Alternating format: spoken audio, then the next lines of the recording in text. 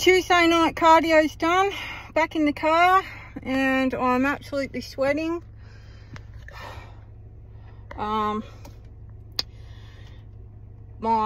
treadmill cardio got cut off a little bit, so I was late again arriving to the gym, and the coach turned up and he likes to lock up and get out of there early, so I have to fast forward it as best as I can, but I got it done.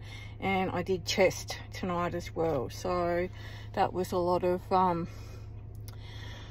dumbbell exercise with the incline and cable flies, and I tried bench, but not real good at that one tonight either.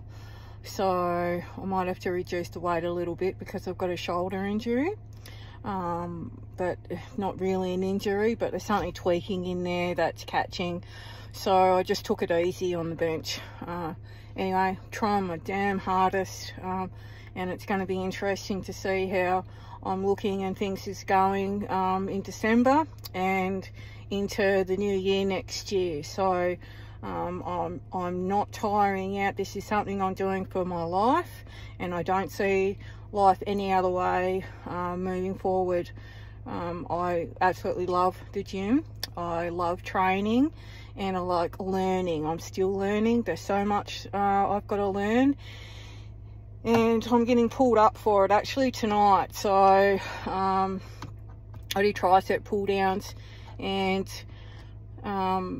didn't have the bar high enough, and I wasn't holding my wrist correctly. Just little tiny tweaks that make 100% the difference, I guess, for results in the end, even though I can feel it.